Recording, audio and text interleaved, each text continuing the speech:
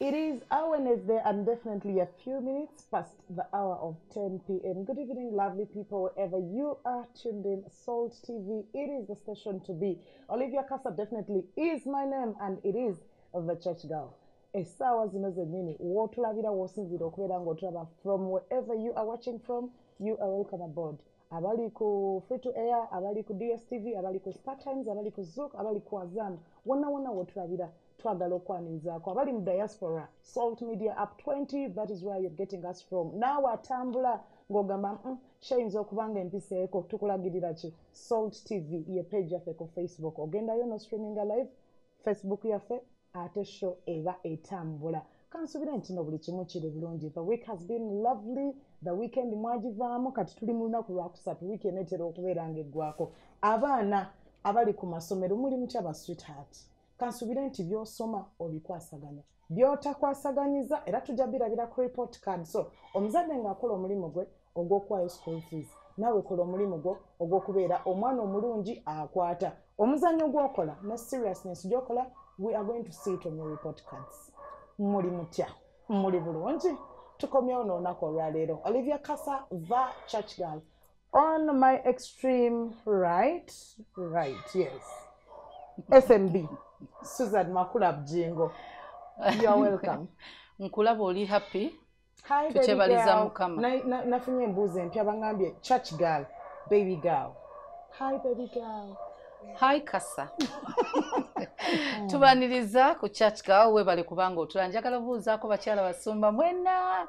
Waliwo abeemanyi njagala okubuuzaako mukyala omusumba Katama wennansana webale kubanga okola omulimu gwa Kristo mu kkanisa ne mu baana abawala ne mu bakyala ate n'omwami we because obuweereza bwaffe obusooka nga bakyala basumba be baami. Omwami wabanga ali okay, then ekkanisa kyangu okubanga omwami agenda n'aweereza era omwami waba ali disturbed okuva ewaka obuweereza bukosebwamu because muntu mubiri. So omubiri gwonna we gukosebwa tegusobola delivering 100%. So obuweereza bwaffe obusooka kwe kumakinga sure ti omusumba agenda olinnya ku kituuti nga ffeeno kyonna kiteredde. So bakyala basumba mwebalire ddala. Mpulira ekiyisiiwa njagala okubuuza. It's okay. Tukitwale nti nno oli bw'ajjanga mutaamu n'ewaka biba bitaamye. Usually, yes. Bw'ajjanga musanyufu n'ewaka biba birungi. Kubanga ewaka bw'avaayo ng'ali happy mu kkubo ekimutawaanya kyangu nnyo sooka okuyonja naga oyinza okkiriza mbadde ngenda ku kyaki n'ensanga omuntu bw'ati kati usually omukyala amukkakkanya. Naye ebyo ebisinga tebitera batawaanya eby'oku nguudo aba ba traffic biki naye ewaka bw'avaayo kubanga sina mmere. Wali abantu abamu kati ewaffe omwami amanyi okubanga ye tamanyi nakulya ku makya nnyo. So bw'aba mpozi nga agenda vayo ssaawa 5 kati sinti na mmere njala eba emuluma. Usually oyinza osanga nga emotionally temuli connected than even the physical. So bwe babeera happy kyangu nnyo n'abafumbo bonna era ng'oyagala okufuna a good manager make sure that he has a good home. Princess Lynn Pass. Yeah. How are you? I'm okay.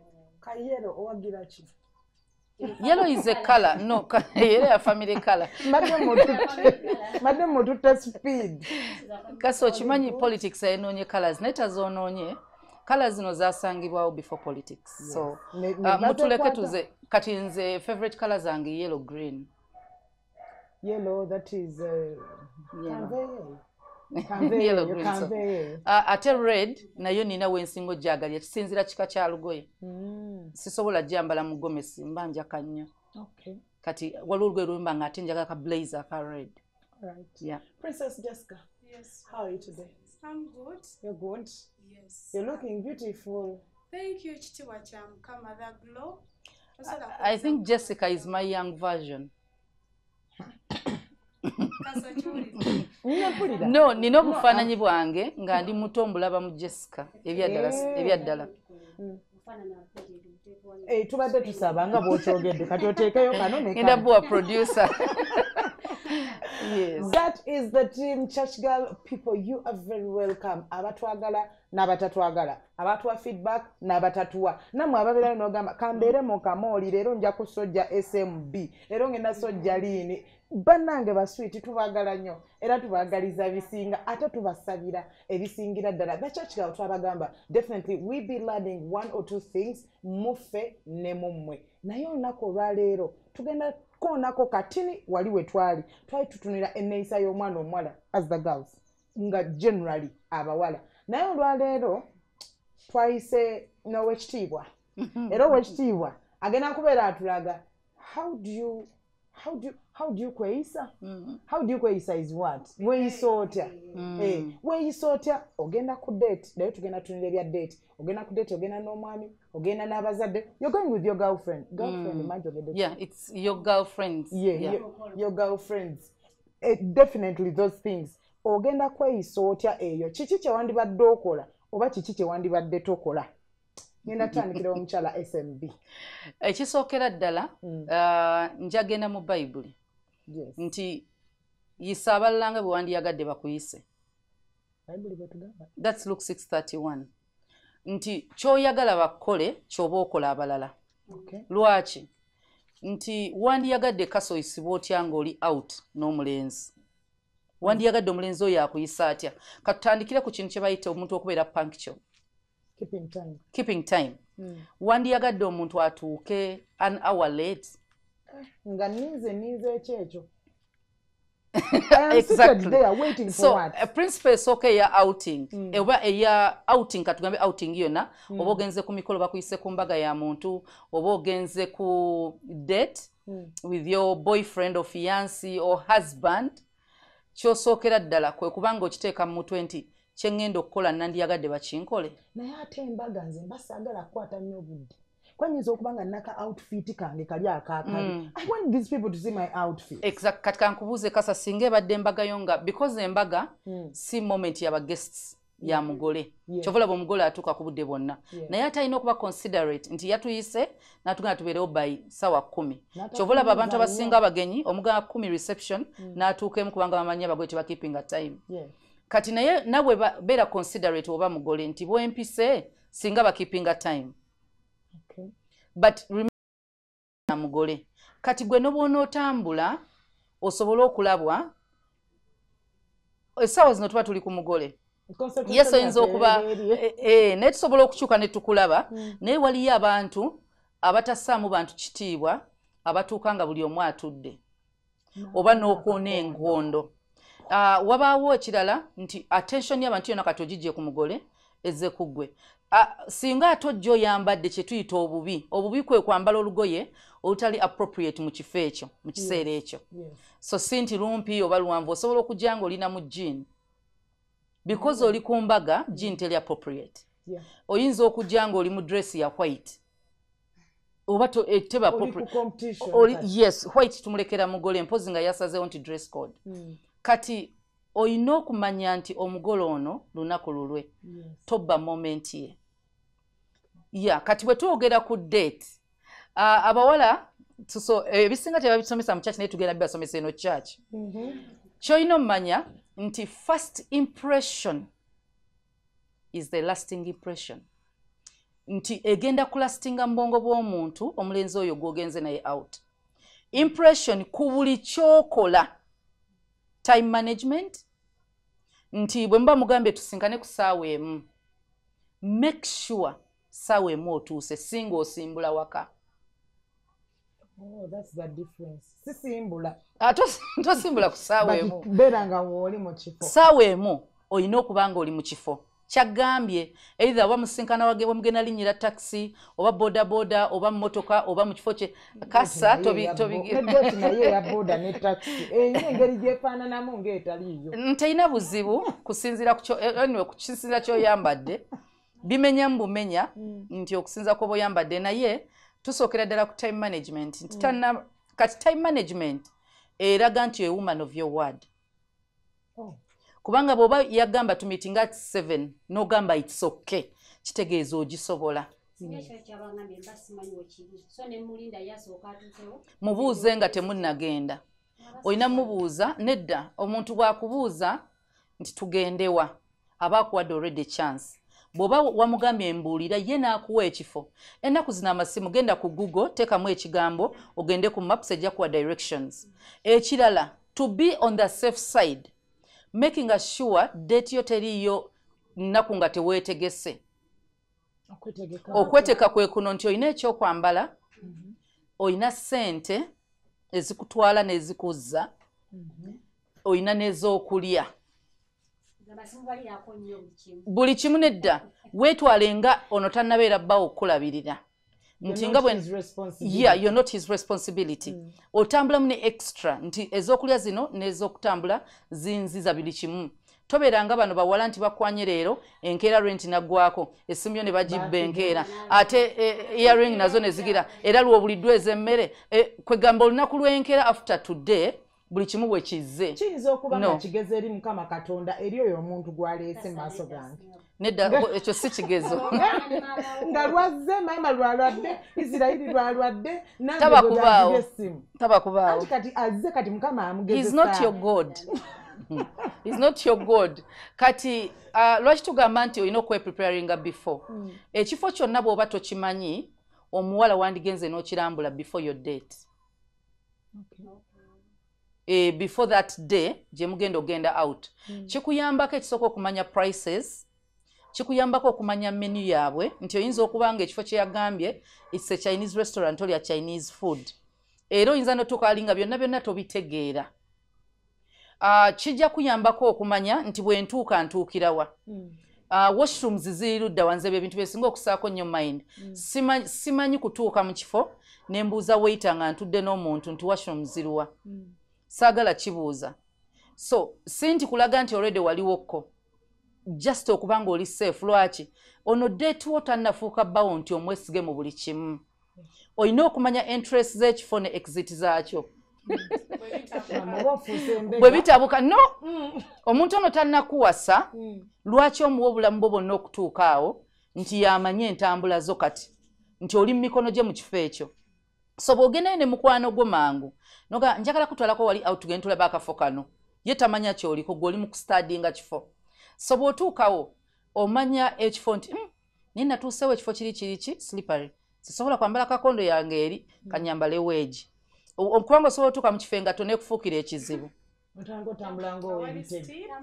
awali stip ng'osobola okwambuka naye okukka so engato talina we twagenda ku mukolo nenga pasita nange distance nga mpanvu so okugenda kuva mu parking ogendawo walyoke kati okudda kaserengeto nenzijjamu nemuga ogenda zikwata nanga mpe ensawo nenkwata engato zange nentambulawo nze sisobola kusifiira mu firimu yange oba mmwe mundabye nesobola kukkiriza kutambula bubi era osobola omwekwatako ng'ekifo engatto kasiteba open maaso esobola okutuka n'okutuka kati kiba beta n'ogijjamu tekiswaza obeera a realistic person era munno omugana omugamba manyi ekifo kino kinnemye than okulabanga fala ng'otambula owenyera mugambe ekifo kino siri comfortable nakutambulira mweno ngatto zitoke njijjemu ne bw'oba toli comfortable even first date never embarrass yourself yogera ekituufu kati bw'otuuka mu kifo n'okimanya tuula oyite mu menu mu menu making sure obuuza bino birimu ki ogambe kuno ndabyeko spaghetti wamwe muteekamu byebiki bakunyonera ge makuroni gaba bwe gati ne bateekamu kino na kino muba mukamulali nti ye nomanya ekyo sijja kirya then okutuuka ino osaba ekintu kya kamulali eminyira ne gikuyiika because enyinde gya respondinga ku kamulali n'amaaso togenda feesa buli ssaawa togenda kola sorry nedda mukwano oba walidde ebintu by'otamanyi kati bw'omala okumanya menu kyegenda okuyambako yemmere gy'ogenda okulya eri safe gwe gy'ogamba nti eno yo ndi safe bwenjirya ekyokubiri kumanya price za mmere oleke kustretchinga munno gw'ogenda okusinkana kubanga osobola otuuka mu kifo ng'emmere ya mitwalo 15 nge bwe muli ababiri agameka kati ng'omukazi ddala ng'okimanyi ono date ono omusajja gwenjagala ofumbirwa mulya muti emitwalo 3 okusinziira ku nsawo yammwe nga gwe bw'olaba munno kubanga osobola omanya munno bwe mba mwajjidde ku boda ne taxi emmere emitwalo 3 mulya yaki nedda kati nawe omugambe nedda mukwano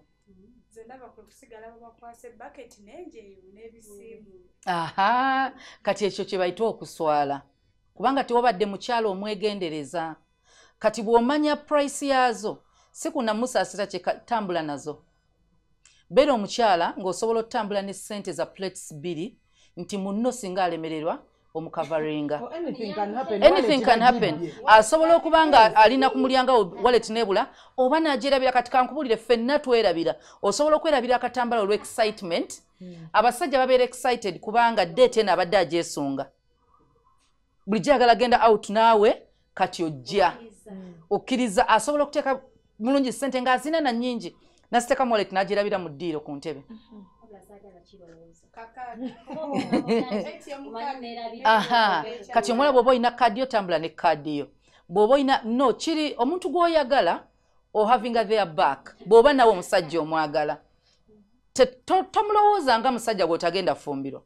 Sooka omulowooze nti kati ono singa agenda kuba mwami wange nandimulese n'aswala. Tambula ne ssente z'onoolya ne z'anaalya.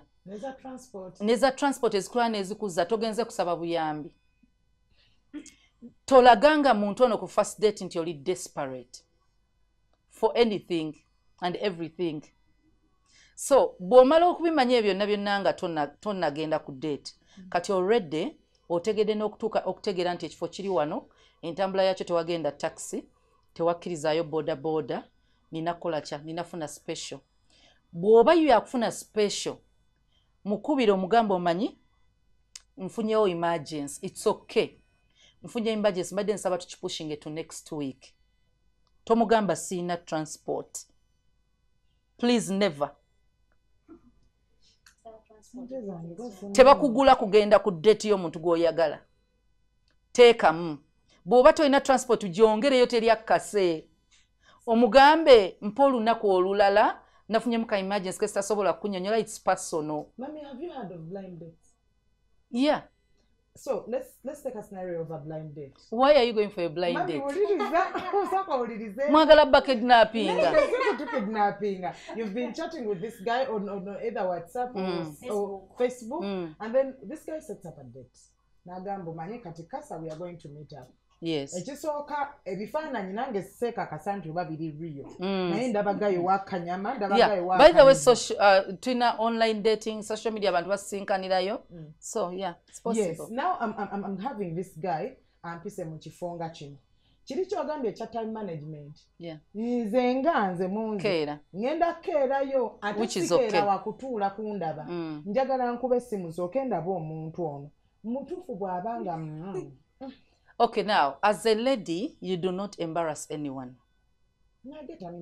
No, as a lady, kasita wakkiriza date, tuuka. Bwajja, date esooka, yesalawo dates eziddako. Kati bw'atuuka, tomwembarassinga. Kubanga, alina naye byaleseeyo, naga bino mbisazaamu ngenda out ne kasa. Kati bw'atuuka mutuule, date yamwegene maaso, making sure ng'omwana omuwala, tolaga musajja nti osobola n'okutambula ekiro. Mugambe, I don't move at night. So date yange tesukka 7 p.m. Mumanye, n'omuntu ajjalaba ng'oli muntu wabuvunaanyizibwa. Kasita akutesitinga n'alaba ng'osobola n'okutambula omukaaga. Kitegeeza wakimanyiira, you a night walker. Yeah. Wakimanyiira tagenda kutwala nga muntu wabuvunaanyizibwa. Kitegeeza night life is part of your life. Omuntu atamanyira kutambula kiro, bweziwera ssaawa 3. Abulwa emirembe. Naye omuntu eyamanyira yesigama n'okwesiga n'agamba ayi tugendeko ewalala wonna. Obudde bukyali. Omuntu bw'ataba na buvunaanyizibwa. But a lady, you manage your time. Nti ne bw'oba weesuza weggulira, oddayo obudde nga bukyali misana. So eno blind date girekejje, mutuule, munyumye, mulye, bwe kigwa bwe kiti. Tomu blockinga, tomu deletinga. No, katwagala obeere a lady. Twagala olaba omuntu ono tomugjeemu musajja gwe bayita boyfriend, naye osobola omusinkana as a friend. Kubanga tomanya. Singa okera n'omusinkana nga kati ye mulamu. Exactly, kati date bweggwa. Omugambe, I'm sorry, tetusobola kudda mugenda out. Essimu eba yiyo. Bw'oba otyo kigamba omuntu ku mumwa, tokimugamba ku date. era wo si kirungi omuntu omumenya omutima muweereze message enkeera omugambe thank you for last night yabadde nnungi date yaffe yabadde nnungi thank you for keeping time omwebaze omugambe but I'm sorry I think we can only be friends. Does that work with African men? Yes. African men akuvuma ekigambo it's okay omuntu okuvuma nakuprovokinga olina okuba ne kye bayita self control tomuddiza be a lady tokkiriza kintu kyonna kyonna kujjako kintu kye bayita being a lady kati awakula nti ne bwakuvuma otambula butambuzi ekitibwa ky'olina okukisigaza si lwakuba nti abantu bakikuwa oba balungi oba biki n'atakikuwa osigaza ekitibwa kyo ng'omwana omuwala ne bwakusanga agamba nakavuma naye munnange one time nali ndaba blogger bamuyita batya peng I think yapostingako akantu ka video n'agamba nzijjukira we navuma Rema Namakula mba one of the people yamuvuma ennyo naye Rema teyakomawo kunziriza oba kunvuma. I think she's a good person.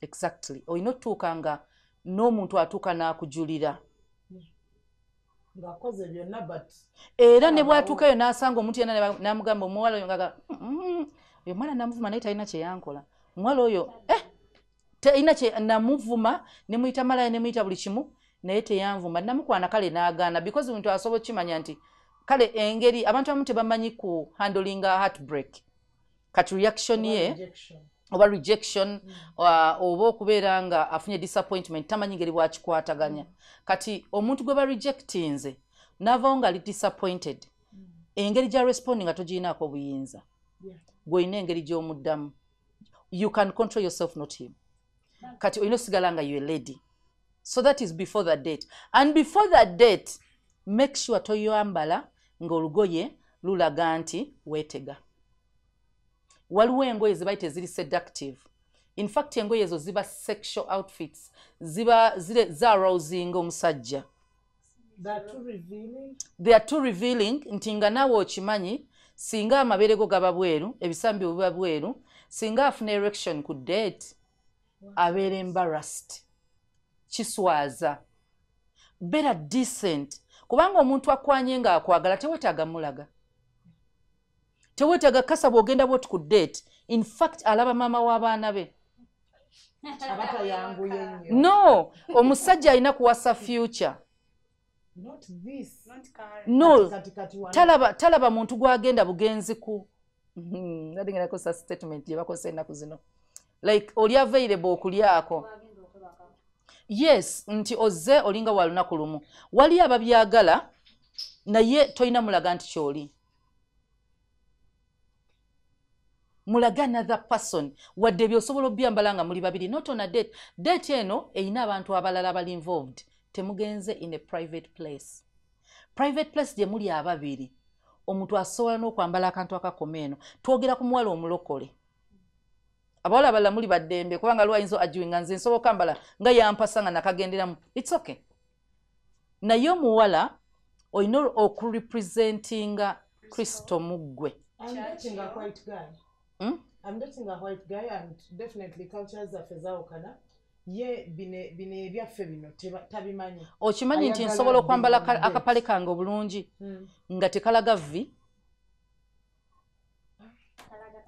ng'oyambadde akapale akalungi ne kaba kakutte bulungi n'otekako ka top nga okatadde nga oli decent n'otekako akakooti oba akasweta ka throw on nga oli simple but decent kubanga bw'aba abadde anoonya bunoonyi kwebakako laba bw'abeera ng'ekimusindisa engoye ezo naga oyo saagala fala yourself anoonya ow'okuwasa oba oli seefu ewali omuntu agamba akosina gye nkatwala tekaliimu kafala saagala njagala muntu nga Slayer agende abanoonye naye anoonya ow'okuwasa ne bw'ojja bw'oti date yammwe egenda mu maaso kubanga gwe weewala okuba nga ogendamu embarasinga ng'afunye embeera yonna eyagala okwebaka naawe waliwo omuntu ayinza okucharginga n'agamba omuntu aba akwagala naye oba weebisootya era asobola okuba nga abeera aroused yes it's okay naye sinze enkireese gwe kiri mu birowoozo byo. Okay, you are still watching The Church Girl. Katumulemuko katini nnyo tumale tukomewo tovaako.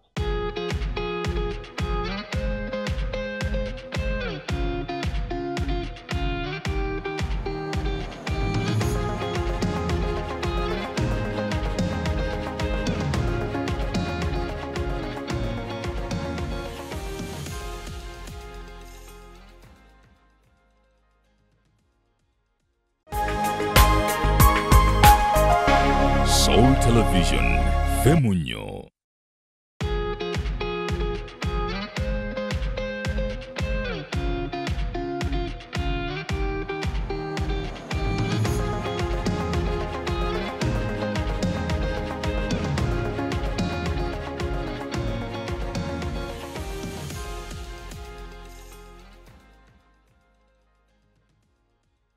Kulikirayo ddala mu kuwummula kwaffe tekubadde kuwanvu nnyo. Okyalaba the Church Girl ku Salt TV tukujjukiza enkola yaffe eya FlexiPay nga osasula ku ssente eza Pentagon. Pentagon ino tugenda kugizimba mwebala abeewandiisiza, abakyewandiisa, abazisasula, abaziteekayo, naye kati kankujjukizemu katono. Kwata simyo nyiga *291# omale munange onyige yes. Munonyiga yes bagenda kuleetera options. Londako option number 2. Option number 2 eno ogenda teeka merchant code nga that is 1070 oba 1026 oba frequency ya Salt FM yonna kasito ojjamu akatonyeze. Bw'omala okubeera nga mukwano gwange ogiteekamu ogenda kuteekamu amount yonna okuva ku nusu 1,000 okutuukira ddala waggulu eri osobola otuwa n'otuteeramu ssente zaffe nekibeera nga kikoze bagenda kuweereza nti oteekemu reason yaffe eri HPMI oba church oba Pentagon.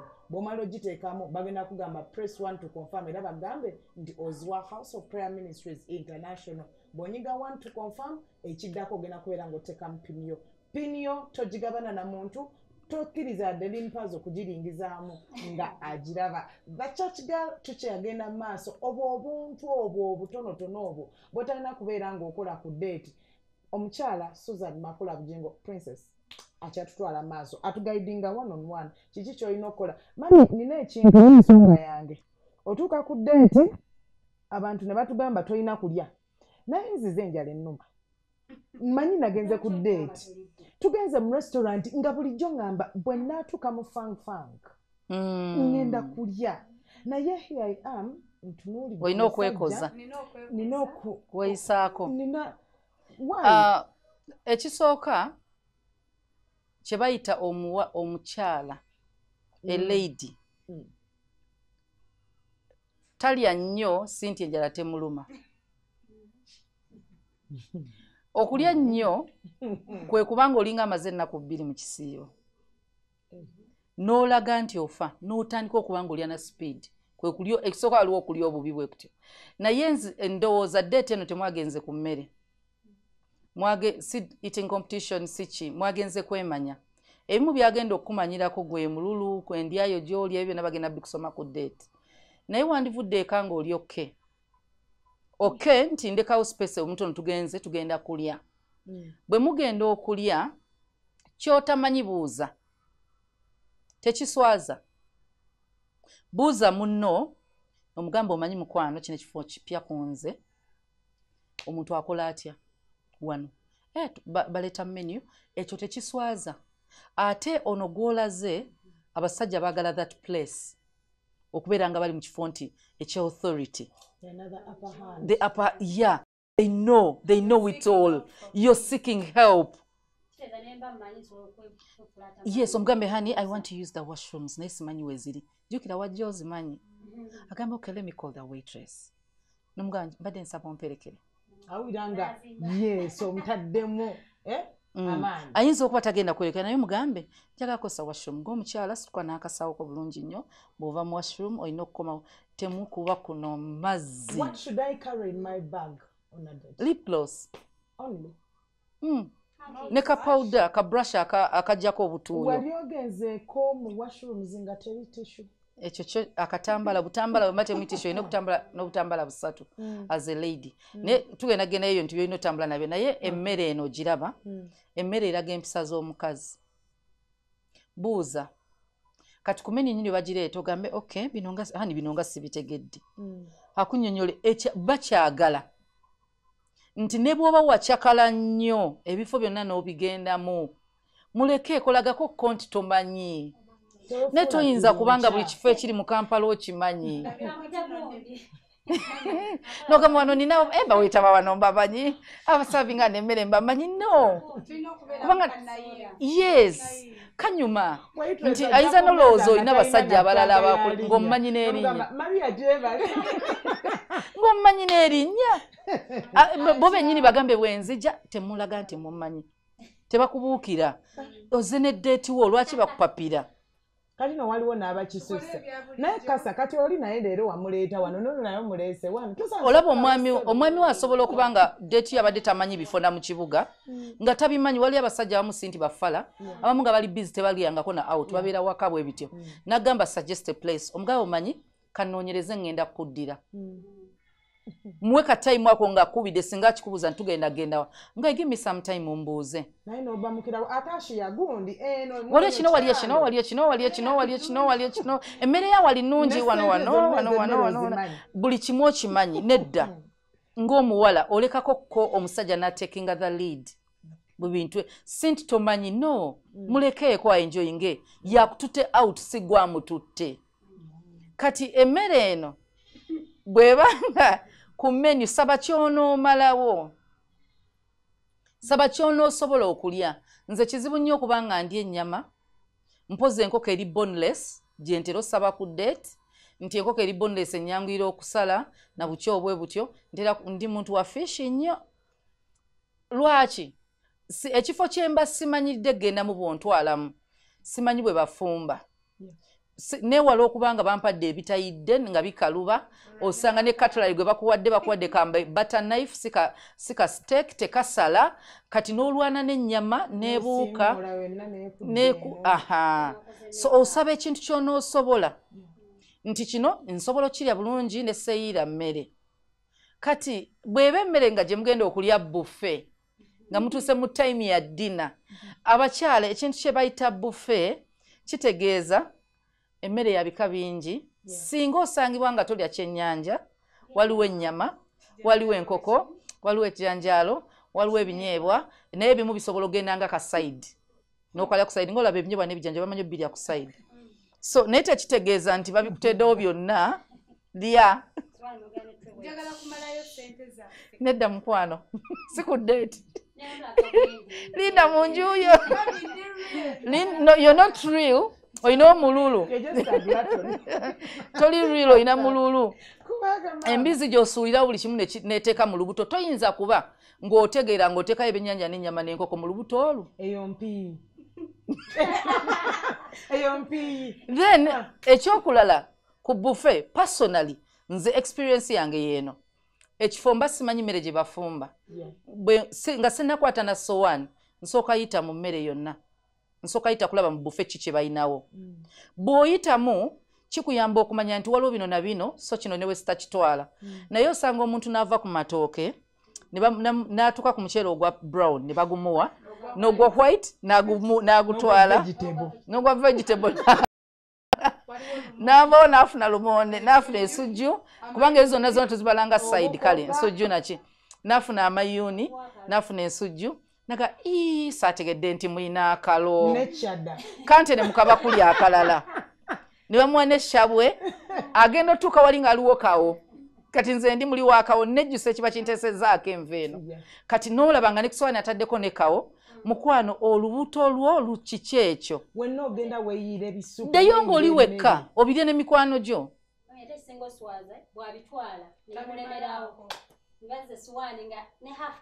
kati nno ekisinga oswaza kye kino nga gwogenze naye ataddeko busalagi nomugaa hani togenda kulya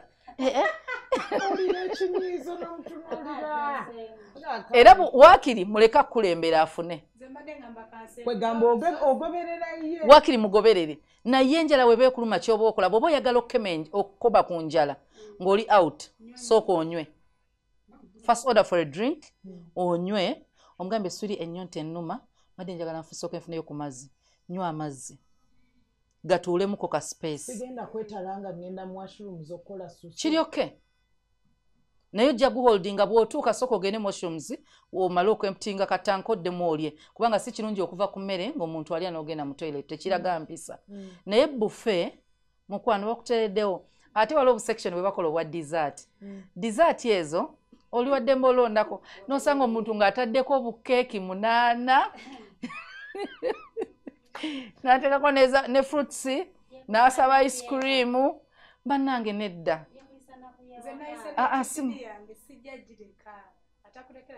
mukwano wa ku date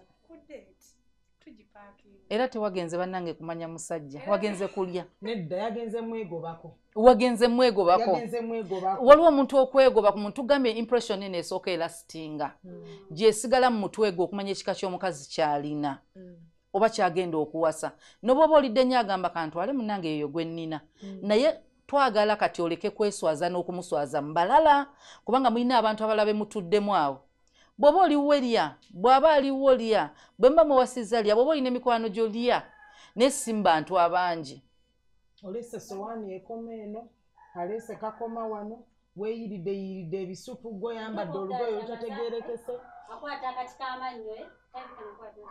aha kati bw'oba ogenda kulya emmere olaba obutambala bwe bateeka ku mmeeza they are called napkins obugoye obwo okibuteesaawo nti emmere singa ekuyikira ku muwa busobola osiimoola ekyokubiri oli wadde mbokkaala wano emmere obutakuyikira ku lugoye lwo oli wadde mbokkateeka wano emmere obutakuyikira ndi omu ku basinga okulya obubi kizibu nnyo okuba nga ndidde nenvawo neseeyira kantu konna wakiri kajuyisi kantonyera kati nti oba ngeri engalo zange oba twamanyiriza kuliisa ngalo naki so napkin eyo gikozese eba yiyo bakuteera amajiiko awo maaso oba ejiiko eya supu ndoza tujja bifunako tujja so bw'obanga tosobola liisa kambe teweekaka nkwegayidde tokozesa bintu by'otamanyi kozesa essaawa eyo yakweswaza chopsticks obagambe noze sobola zikozesa bw'oba ebintu by'olyanga oba noodles oba macaroni bwe gatyo fork yennyini gy'ofumitamu n'ogeetoloza fork bweti ne geetolola ku fork kimala kiryoke nsobola okusikamido yange nedda mama tokikola towuuta aha ze jiko ze bateekawo eya supu ejiko zino ze tulina ewaka ennene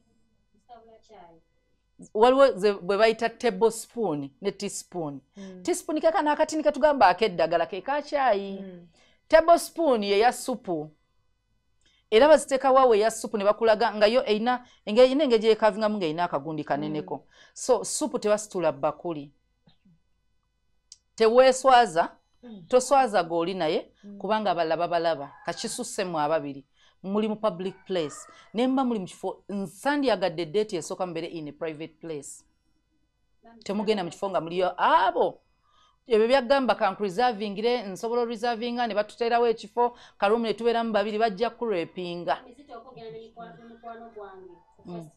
nedda lwaki ogendayo kati kyokola ono tamanya nti waali tamanya bw'oba tofiringa safe mukwano gwagenda asobola otuula wali naye asobola nefuna munne like a date ne bagenda ne batuula aha naye nga temutudde ku mmeeza emu oba toli considerate ekisooka munanyumya mutya emboozi zammwe nga aliwo third party so bwoba making sure managing obudde bwo nti tosuka saa 12 kola date z'emisana wadde wave wammwe making sure saawa emu obudde bwa bukyalaba tebakuwa mmotoka funa emmotoka weetwale omusajja okuwa emmotoka afunye engeri gy'amanya gy'obeera kyekisooka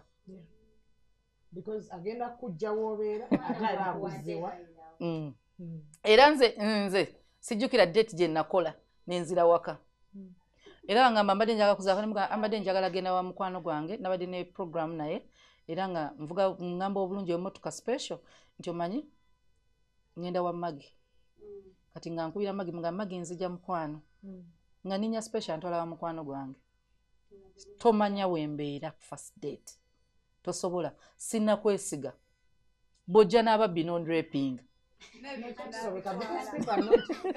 you can't trust tosobola trustingirawo omuntu day one ne bw'aba ali mu church kubanga abaana mukama we bakuŋŋaana ne sitaani mwe yajjira kati tomanya ani asobola okuba nga ye date ze zonna anoonya engeri gy'abeera nawe ate ogaanye oba oli awo ng'akonkona surprise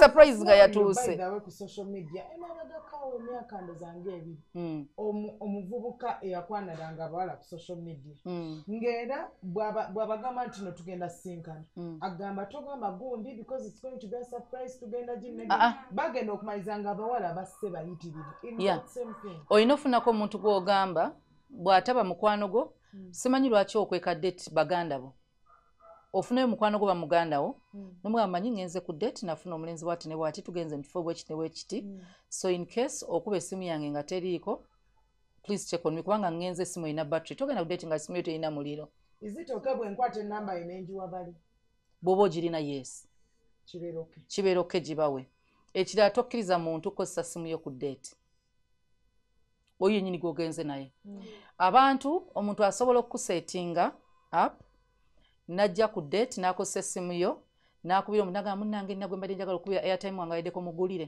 mugaye kankuweereze ku mobile money kubanga bw'akozesa essimu yo ng'abadde agenda kuseti kubanga tomanyi intentions ze akozesa essimu yo n'akubira omuntu bw'amala okubira omuntu n'agamba kamala okwogera naye of course omuleka nayimira ali n'ayogera n'omuntu bw'amala okwogera naye ekiddirira after banoonya singa batta omuntu oyo banoonya ssimu yasembeeyo kola ki kumukubira omuntu omubi takozesa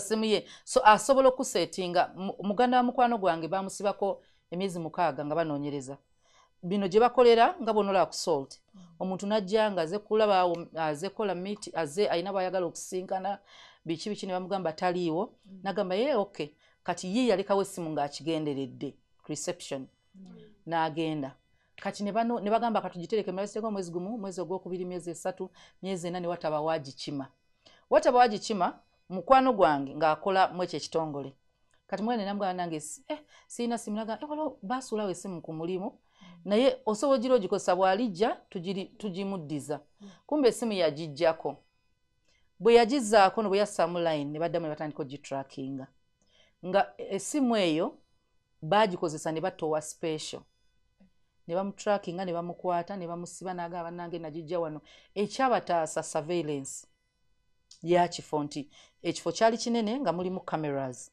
ne bazzaayo emabega n'agamba bannange simbagireka n'emyezi nga 3 emabega biki ne bazzaayo naye nga amaze okumalayo emyezi nga 6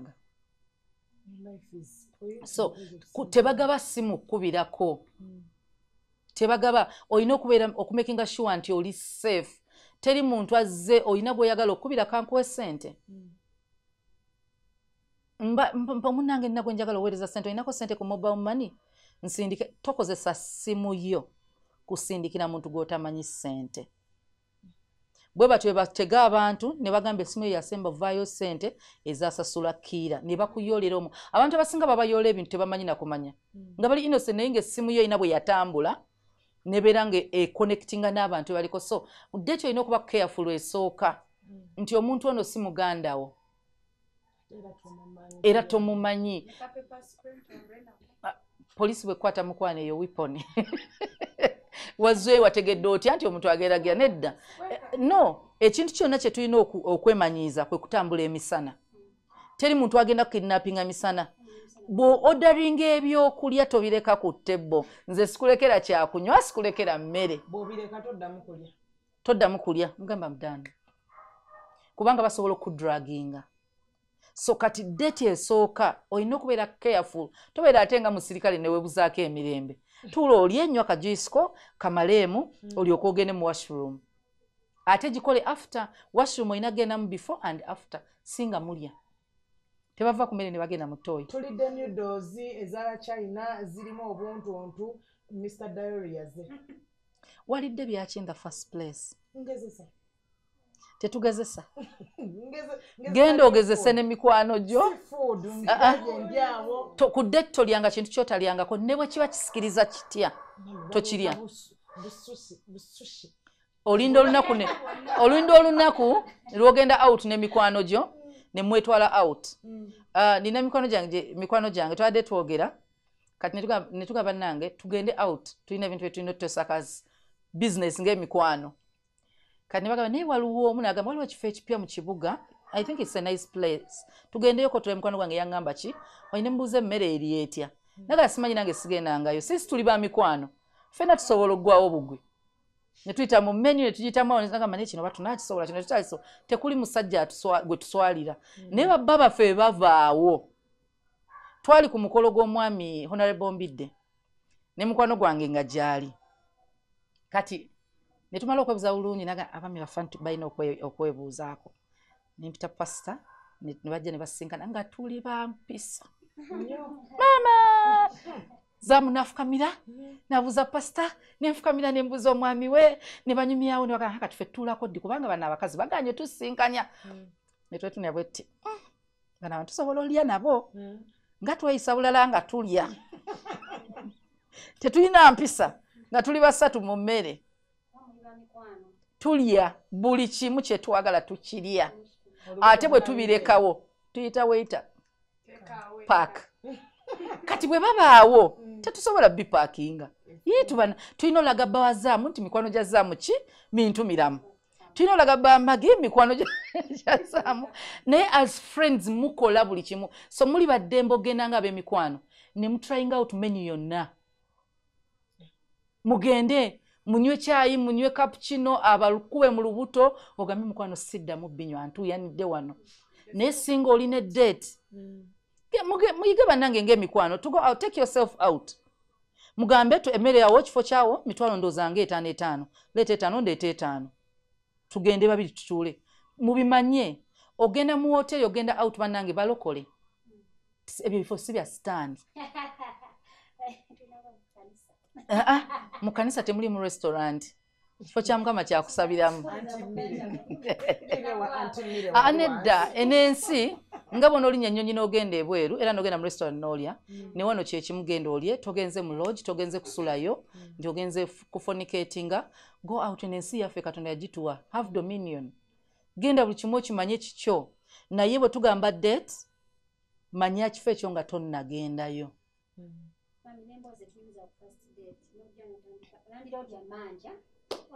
anti bambi omulenzi agamba hawa yiswira nange siri bulungi mama mulwadde senga mulwadde mugambe no I'm okay darling how are you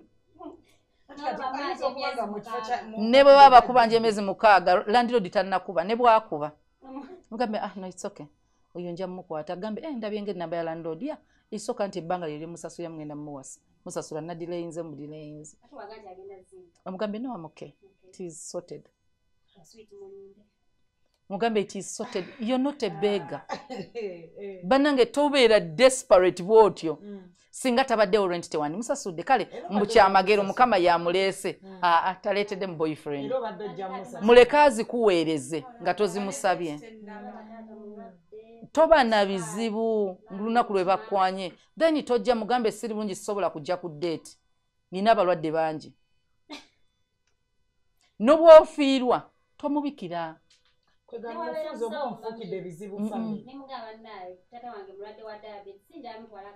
ku first date ye gold digger omuntu asobola okuba nali nyumya ne brother wange mabega onangamba nali era tunyumya ku mbozi we first date wamu omuwala bikibi atanyinza kunaga natwala omuwala out bwe twavaayo nangamba muyiseko wali ku dduuka alina obugato bwe yabadde ayagala oggula n'ensawo ne tutuukawo n'aggyayo akagato n'aggyayo ensawo n'akateeteeyi n'ansaba ssente n'agamba nazirina bwe namala ozimuwa essimu ye n'engiblockinga oluusi tebibadde na mu budget naye bibadde mu budget ani agambye nkiba mpozi omusajja agamba mbadde njagala kutwala ku shopping date nga si bya kutuula kulya ebyo mbyagala nange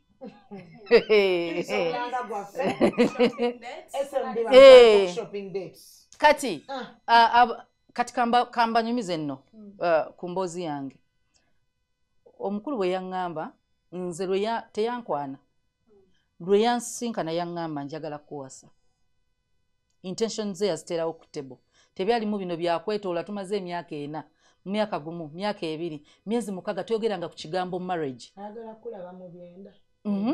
ye yaŋŋambirawo njagala kuwasa nemuga ekyo okusooka waliwo ko obuzibu naye bwe twakkiriza we nakkiriza after nabeera mu kifo mwe napangisa God is my witness nali mpangisa room emu ng'erimu etoyi munda akabulumu obumanyi obwe 15 mu lubaga kali self contained ako nga kali self contained kali ka 15 kali ka 12 ne banyongeza so nga kali self contained kali mwaka toyi naye rumwe mu kitanda kyo kigendawo tewagenda wonte boteka wakatebe kaba kam season weziti so najiberamu bwe nakkiriza nangamba alabe wembeera ne mutwalawo nga naka stick omanyi tulina buno obusero bwetteekamu ebintu bwa plastic nga ke kaliwo nina ka TV kalina ka stand kwe katuula nga nganza omuwala byebyo nina era nga nagulayo ne ka fridge kayinkana obuwa obutini obwetandika obwo wando ng'ate kampi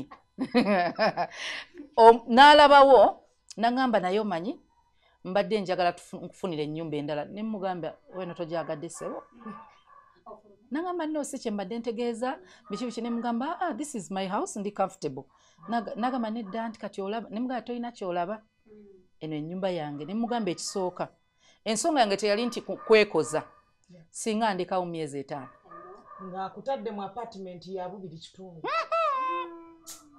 nekyero era nga sobola mulaga nti kyekindeese